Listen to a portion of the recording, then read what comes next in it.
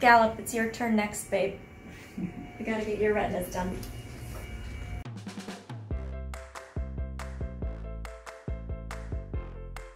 Okay, so today is October 10th, which is World Sight Day, and ironically, I'm going to Sick Kids Hospital for my eye appointment with my ophthalmologist, Dr. Elise Eon, who you guys met back in January. So I'll link that video below. We had like a nice little chit chat. It was really fun. And when we were chatting, she was like, when was your last appointment? Living in America, have you been going to an eye doctor? And I was like, no.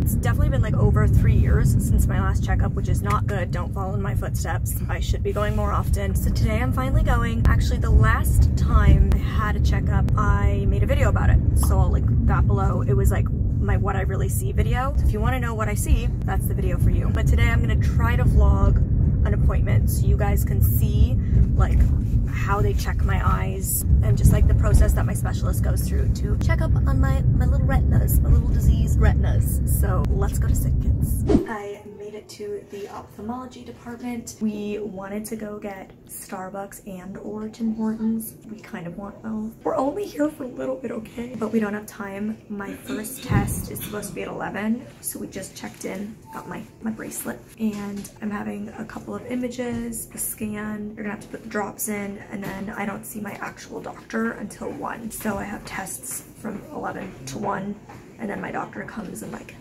gives me the update in the little chit chat. So I'm gonna try to get as much as I can, but obviously for people's privacy's sake, I don't want to get, you know, other kids and their families, because most people here are children. Usually you age out at 18, but because my disease is so rare, I get to stay at Sick Kids. I'm like the big kid, and there's like a ton of actual children like I used to be. I've been coming here for 25 years, you guys. I've been coming since I was 6 months old. So I used to be one of the cute little kids, and now I'm just like the old lady with purple hair and a cute dog. At least I have him. So yeah, I will do as much as I can, but for whatever I can't get, I'll just give you like a recap once I'm back at my parents' place and like tell you what you might have missed, fill in the gaps. But let's go sit and wait for my first scan. So I am about to get my eyes dilated. Are we freezing and dilating? Yes, 2 dilating drops after the freezing drop. Okay, I know this is unusual. I know most people, you like pull it down and drop them in. Do you mind like putting them in the corners of my eye and I can blink them? Yeah, that's fine. Okay, thank you. Do you want to lean back? Yeah. And do you want me to have the chair lean back as well? well? Can it? Yeah. That would be really helpful. Yeah. Oh wow, look at this. I feel like I didn't do this when I was younger. Is that okay? Oh, this is perfect, yes. Alright, so I'll put the freezing drop first in each corner. Okay. Alright. Stinging. How long does it take to freeze? It should be a few seconds at the very most. Okay. And some patients do need more than 1 drop, depending on how sensitive your eyes are. So let's try the dilating drops. They should not hurt if that 1 drop was enough. Okay. I feel like I'm gonna need 2. Okay. Do you want to put 2 just in Yeah, case? let's just do 2. Alright, perfect. I'd rather be super frozen than not. When I was younger and coming for appointments, the only person I would let do drops was my dad. Yeah. Now I'm a big girl. I can do it on my own. Will it be 2 at once? No. So I'm gonna wait a few seconds after you take a blink. Yeah, I'm definitely frozen. I can feel my eyes feel funny. Ready for the next one? Ready. All right. How long will it take to dilate? It should take no more than 20 minutes, but we're gonna have you basically adjust to the dark for 40 minutes. Okay, so I'm gonna go sit in a dark room for 40 minutes. Yes. Is my mom allowed to bring me Starbucks? Yeah, she is. So the first test is FST. and that'll take an hour and a half? Hour in total. And then we're not doing the ERG because of the silver. No, I don't want to risk that. Ah, the sterling silver allergy got me out of a test. that allergy has never come in handy before today, but there we go. Thank you. So somebody is now going to explain the test to me that I'm going to have done. So we're in a dark room, or a room that will be dark. So for the first 45 minutes, you're just going to be sitting, hanging out in the dark with eye patches on. So the idea is to get your eyes super adjusted to the dark. Once the 45 minutes are up, I'll inform you to remove the eye patch from your right eye, and then have yourself positioned with your chin on the little resting area here, right, and looking right into the bowl. And so in the bowl, there's going to be a flash. So before the flash, you're going to hear a beep just to cue you in that there may or may not have been a flash, because we're looking at what flash you are most sensitive to in the dark. So what is the dimmest flash that you can see? And so it'll keep getting dimmer as... Yeah, so the test is kind of set up in a way that it's very automatic, so it's going to adjust to what you're responding to. And so for your response, you have to enter if you see the flash or don't see the flash. So that's with a button box. So left button is no, you don't see the flash. Right button with the texture is that you do see it. Okay. So you're going to hear a high-pitched beep, and you are required within fairly adequate amount of time to enter if you do see the flash or don't see it. Okay. Try to be as truthful as possible, and we're going to do each flash intensity or each run of colors at least twice, just to make sure that your responses are reliable. And it's blue, red, and white. Yes. Basically, the test, you're going to be seeing a roughly 60 flashes on average, just until we get a really good threshold response, and you do each one twice. If there is too much variability between responses, so maybe if you're too tired for the first few and your responses or your intensities are a little bit different, I'll have you just do it once again. So you're looking at an extra 2 minutes at max. Okay. For each test run. I haven't worn an eye patch since I was really little. So we're going to have both eyes patched. Great. So you can close your eyes, that'll be most comfortable. Okay, so that's one. Remember doing this every day. Yeah, every day. All right, and let's do the other eye. So perfect. Oh, don't be taking off Molly's eyebrows. Oh my god. They will still be there. Wouldn't that be devastating? All right, so I'll start my timer. I'm gonna close all the lights, and I'll have a red light on in the dark in the meantime, so there's some light. But once I actually start the test, I'll actually turn this light off, so it's completely dark. Since I'm waiting here for 40 minutes, am I allowed to listen to an audiobook? Yes, of course. Okay, thank you. Yeah.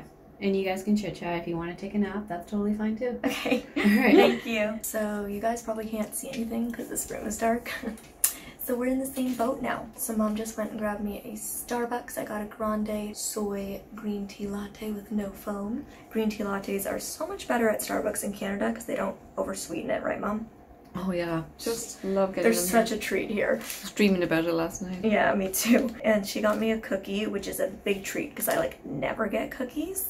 But I was quite anxious coming into my appointment today because a few weeks ago the doctor's assistant reached out and like booked my appointment instead of 1, moved it to 11 for like extra testing, which I just didn't know what that meant or like what was going to be happening. So I've been a little anxious. So it's nice that I'm like here and I know what the extra testing is. So they were originally going to do the 2 extra tests, but because of my silver allergy, they would have had to put a string in my eye that was made of silver. I would have a massive reaction to that, so they can't do that. But they said that the last time they did it, which I was very young when they did it, my retina like hardly responded because it was already, what's the word I'm looking for? It didn't have enough reaction, like it Yeah, couldn't like react. Like there wasn't enough yeah. energy, I guess, or you know, Yeah, my light retina just, perception yeah. in it to be able to record. Respond. Yeah. So they said reality is like we're not missing out on test results because with my vision having deteriorated so much more since they last did it, if it hardly picked up then, she said like they'd probably not even get any results, so it's not a huge deal, which is good. So we're gonna do the test that she had explained that you guys heard about, and I have like really reactive eyes to light, so I feel like I should do pretty good at this, but we'll see. My eyes right now are obviously like covered in the patches. For those who don't know, I used to wear an eye patch on my left eye to try to straighten my right eye because I had strabismus, which is a lazy eye. It didn't work, so I ended up getting it corrected through surgery. I do remember very vividly doing some of these tests as a kid, but I haven't done them in so long, so it should be really interesting to talk to my doctor later to hear some of the results. But my eyes right now, they're numb, so I can't really feel them, but they're like, they don't want to be closed. They're like twitching a lot. I'll show you guys later what they look like when they're dilated. I usually have to wear sunglasses because it's very uncomfortable because I'm already light sensitive and then like even more light pours in, and it usually lasts. It slowly goes down over the next 48 hours. It's only really visible for like the first 24, and then the last 24 they look normal, but they're definitely still like extra sensitive. What were you saying? There was a time you guys took me, Mom, to like the Toronto Island after? Oh yeah, we went to Toronto Island. It was kind of silly of us, just to make the day really fun. And then we go down to Toronto Island, which is so fun. You just love it. And I used to love it as a kid. But your eyes were so sensitive. I think they might have had to put extra drops in, and you just couldn't enjoy the day because I don't think we even had little sunglasses for you at the time. I don't know. You know, we're kind of running out the door and all excited about going to the island, and then of course we forget things. And well, and I hardly wore sunglasses as a kid too because I hated it. Because when I would put them on, it would take away more of my vision. vision. It wasn't until I had lost enough vision already that I started feeling okay wearing sunglasses, because it would just take away sight when I was little. If I would put them on, I would see less. It's so weird, the effect of filming in the dark. The camera lens is it goes in and out trying to search for light. That's like very similar to what my eye would do. Yes, you look so strange when this kind of glow of red light and then the camera's like buzzing in and out. Well, sorry you guys, but it's like a little bit of a horror movie right now. Oh, thanks. Gotta do what we gotta do. I wish they made eye patches in fun, bright colors. That would be cute. Yeah. That would have been way more fun. They must do something now for parents to buy online, or there must be something. I'm gonna research it, and if I find any cool looking eye patches, I'm gonna link it below for parents whose kids need to wear patches like I did. Because I used to get made fun of at the park. And then there was another time, it was in the 48-hour period that we went to a friend's house for a swimming party, and they just got a saltwater pool, like they were all the rage at that time, and everybody was boasting about how you could put your eyes underwater and open them without them stinging because it wasn't chlorine. And so I did it, and oh my god, because my eyes were still dilated, the saltwater just killed you. Oh my god, I was so like, stressful. Screaming. I like ran out. My mom and dad rushed me into the bathroom. They were both trying to like pour water and like fresh water in my eyes. It was horrible. I was upset for the rest of the night. My eyes were stinging. Well, you used to have such a good time. Those parties, that one was not good. Yeah, many memories. But I do remember vividly having this done where dad was rocking me. They put the patches on and they gave me like sleeping medicine, and dad was like rocking me to put me to sleep for this test. This specific one I'm getting, you can't be asleep for, but ERG that I would have been getting, they can put you to sleep for. It's like the one test you could be asleep for because they're just looking for retinal responses. So they ended up putting me to sleep. And back then they used like a big plastic piece that they put in your eye, not the metal string, which is why I was able to do it back then. But now it's a metal string, which is apparently much more comfortable, but because it's silver, I could not do that. I am out of that first test and waiting for my retina images now, so it'll call me back to just take a scan of my retina so they can see how the deterioration's going, how like each layer of my retina is, so it like literally shows individual layers of the retina. Last time I was here, they said my photoreceptor lens was still like quite intact, which is great, so we'll see how that's doing, if there's been any changes. That test is like very exhausting, the one I just did. I'll definitely need a nap when I go home, but we got through it. It's interesting, my left eye's always been my stronger eye, but I didn't do like as well on my left eye as I thought I would do. Although I have no point of reference, like maybe I did do great, I don't know, but I was like pushing no a lot more than I thought I was going to be on my left eye. It felt like quite equivalent to my right eye, but again, like who knows. It kind of felt like a game. I was like push, push, push, push, like just pushing all the buttons as you see the lights. Anyways, I'm gonna take off my glasses and show you guys my eyes. I feel like the freezing drops have come a long way since when I was a kid, because when I was a kid, your eyes would feel frozen and weird and wonky all day, whereas my eyes don't feel that like frozen right now. They feel pretty normal, but I'm gonna guess they're quite dilated. Oh yeah, they're so black. So these are my dilated eyes. Oh gosh, it's so bright. Okay, I'll put these back on. That's what my eyes look like. So we're gonna go sit. I'm gonna finish the rest of my green tea latte and go get my retinas taken. They're getting their like headshots. My retinas are getting their school photos today.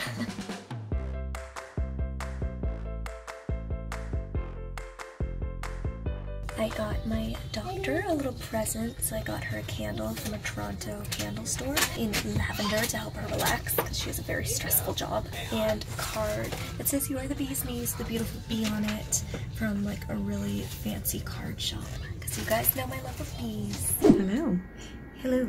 So I have this fun little machine in front of me. And what are we doing with this machine? This is an OCT, so it looks at the layers in the retina. Fun. So when the physicians look inside your eye with it more similar to another camera we're going to do, but this is going to look at cross-section, produce a cross-section of the layers, so it gives different information than what the physicians can see. So they see the surface, This and sees this each tissue. underneath. And then are we doing another scan as well? Yeah. Okay, so this is the first one, and how long does this one take? This takes a few minutes. Great. There we go. And how does that feel? Good. Good. All right. I'm going to take a quick series of photos, so we'll try not to blink for a second. And the image on the left is the image of the surface, and then the image on the right is the cross-section image. So that's the layer. Yeah. Okay, 1, 2, 3. I'm going to hold your lids tight. Good. So the photos are really useful, especially because you've got the nystagmus. When the physicians look in, it's hard for them to understand and appreciate what's going on inside your eyes. So the photos become really useful and helpful. Gallop, it's your turn next, babe. We gotta get your retinas done. I didn't wear mascara today. That's good. All right. So I'm gonna warn you, it is bright. I'm not gonna lie, Okay. but it takes a really nice photo, and usually I only need one. So holding really wide open. 1, 2, 3, really wide, flash. Whew. Wow. Look how nice it is. Oh, it's beautiful. Do I have a beautiful eye? It's such a nice photo. So basically, yeah, over the last, like my last appointment was 4 years ago. And I feel like since then I've just noticed like general light getting darker. So say like in a room, I can still be like, oh, there is the light. But it's like the overall, especially like overhead lighting in rooms, they used to seem brighter than they do now. And I think for me, like obviously it used to feel more important to come in and check because my vision was still going. But at this point, like I feel like my vision is so diminished already that I don't really think of it. Like I'm not like, oh, I should check in to see if it's gotten worse because it's like already pretty bad. So, but I know like I should be checking in on the general health of my eye because I know I'd be at more risk for things like cataracts, but I just don't think of that because I'm not affected by that every day. Yeah, so we can double check, you know, in case there's anything we can help with, like cataract. So we might just take a look. Is that all right? Just let me know if it's too bright at any point.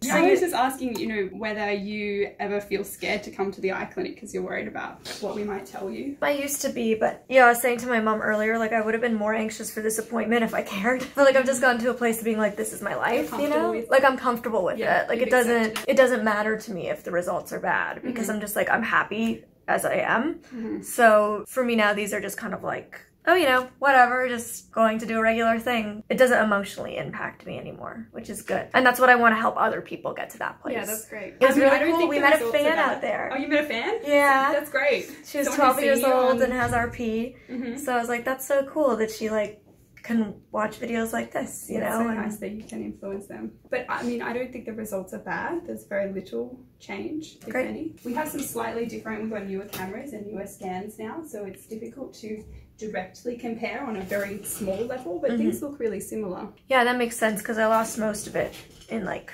2008. That was like the biggest change for me in vision. I think not focusing so heavily on like the importance of a cure because I think that was like very damaging to my psyche, being so involved in a cure-based community when there's no cure. If there isn't one for your condition. Yeah, so it was like for me, when I lost the majority of my vision at 14, my whole life from diagnosis, it all revolved around like looking for research for a cure. One day you could see again, cure. So then when I go blind and there's no cure, it's devastating because you feel like everybody told me if I was cured, my life would essentially be better. And now, not only am I not cured, my vision's worse and there's no option for a cure. So that was what spiraled me into such a dark place, was this idea that like I am not whole now because there's no cure for me. If that was your goal, then you failed at that. Yeah, so it took me a long time to get to a place of realizing like I'm not the problem. It's not my fault that I am blind, and life wouldn't necessarily be better if I was sighted. Life would be better if the world was made accessible. And that's what's important, is that the world is not accessible, not that I am blind. So I think that's like the biggest thing with like discussing with parents and stuff, is not like putting so much weight into the idea of the cure and the research, even though I know, of course, for doctors, like that's very interesting and important. But for patients, if it's not a current option, I think it's really harmful to make that of such importance. That would be my biggest advice. Encouraging them to embrace the situation they're in and not put so much hope into a cure that may never happen. So that little Australian voice you might have heard is a fellow who's in from Australia for a year studying under Dr. Eon, and then Dr. Eon's gonna come in a little bit, who you guys have previously met. Is Gallop in the corner sleeping?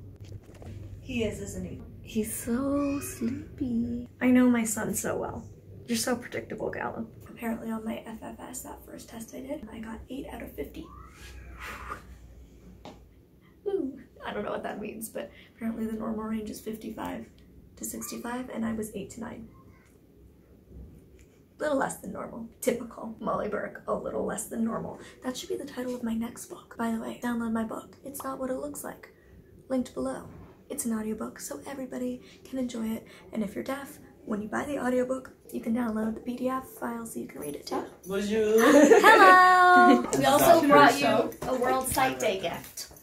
Oh, that's so sweet. For World Sight Day to celebrate. It's a nice little candle for you to relax with. Thank you, so I can see in the dark. Yes. I saw you on YouTube with Molly. And You're famous now. You're welcome. My Molly? You're Like famous. my little Molly? Like I've known her since she's like 4 or 5. I can't deal with the fame. You were famous before me. No, I just no, it's brought it to too the next much. level. I get comments that are like, I go to the same doctor as you. And I'm like, yes. You're eating well? I am, yeah. Taking supplements, eating. No smoking and No, all no, that crap. No. No, I find you look pretty good. Good. Yeah. That's pretty- great. The center of your eye looks surprisingly healthy to me. That's Healthier than great. I thought. It's all those carrots I eat, I guess. Keep on Look, eating they the really carrot. work. You manage your stress. That's the biggest thing, is managing stress. That's what I'm always working on. I'm very busy and with a lot of travels. You know, I always say work is going to be your best friend. Yeah. Okay? It's always there for you. It'll never go away. And so you need to keep it at arm's length. Yeah. And you need to make sure that you being like super active, super ambitious, you need to schedule downtime. That cannot be touched. And that's what we've started doing is, you know, like once a month or every 6 weeks, going away to like a local hotel, doing a staycation for a weekend and just relaxing by a pool and going to the beach and just like chilling out. You need to schedule an hour or two once a week or a half hour once a day where there's like zero, okay? Yeah. It's an empty space with just you in it. When I had that big chunk of vision loss in 2008, 2009, I was so stressed. I was like, it was so triggering for me, but I was so stressed going into the vision loss, and that stressed me even more, and it just became such a vicious cycle that I knew from then on, like I had to make full body health such a priority in my life, because it's just, I mean, when one thing's already off in your body, you know, when you can't see the world, it's already more stressful. You need to be able to rely on your brain. Yes. And luckily I have Gallup, and he's great. Isn't he? He's a life changer too. Well, your vision may be low, but there's still some function Right. in your eyes. You just have less. It's as if you had few employees. Right, a lot of my employees walked out. It Yeah. was like a mass exodus. You have the artisan bakery versus like the big factory. Got it. So, but I'm sure it's good bread. You see? Thank you. I like to think so. And is that mainly tracking like light perception? No, this tracks the function of the rods and the cones, but it's on a different scale. Okay. I mean, obviously, like, there's so much variation with RP. Yeah. And there's not, like, a ton known necessarily. But do you have any ideas to why, say, like, I have that really healthy middle part of my retina, and that's, like, pretty decent results, but yet I have quite severe vision loss? No. And some with tulip 1 have macular edema, others don't. I don't know why. Do I? I don't? No. No? What would... You've never had it? Okay. What would happen if I did? Or, like, can I develop that still? I don't think... You know what? Usually those who develop it, they develop it earlier in the disease. Like, usually it's like a package deal. Like, they sort of, like, come with it or not. And what is that? It's like a blister. Okay. In the back of the eye. Okay, Missy. All right. It's good to see you. You too. Take care. It's always good to see you. All right, so we are home. I've got my nice pink Casabella PJs that I'm about to throw on. Got my slippers. I'm gonna get a hot water bottle. By the way, if you haven't seen my review, link below. I also will link the coupon code to get a discount below because, oh my god, they're the best. Anyways, this video is not about them. I'm about to throw this on and go to sleep because it's only, you know, 3 in the afternoon, but I am just exhausted from the tests. So my plan is to sleep, then I'm gonna have a nice relaxing bath, have a nice healthy lunch from my favorite vegan restaurant in Toronto called Fresh, and that's kind of the rest of my day. Yes, it's always interesting. Like, the older I get, the more and more interesting I find this stuff. I hope you guys found this video interesting. Today, World Sight Day, I uploaded a video about Herbal Essence's new tactile shampoo bottles. So I'll link that video down below as well because I think it's worth checking out for sure. It's so interesting. They were saying like all the images they took of my retina, there's like one spot right in the center of my retina that's still like really healthy. The stuff around it is deteriorated, but like there's like this one remaining spot in the center. They like have no idea why that is. And that's what's so fascinating is even within RP Tulip 1 patients, there can be such diversity in the retina, in the deterioration, in the vision, and I just, you know, like It's Okay to Be Smart explained, there's just still so much unknown, and it's really interesting being like a little living science experiment, seeing what's going on. Also link that video below in case you guys want to learn about the science behind retinitis pigmentosa, Tulip 1, which is what I've got. That's so many links for you guys to go check out. So I hope you have fun. Thanks for coming with me to my eye appointment, and I'll see you in the next video. Bye guys.